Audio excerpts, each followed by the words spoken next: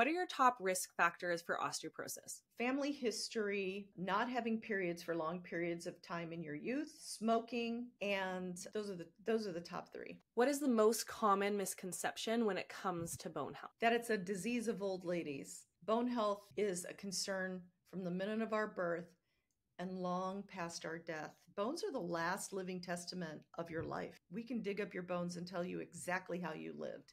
They're the record. We often discuss prevention, but for postmenopausal women who have already experienced significant bone loss, is there hope for rebuilding bone health?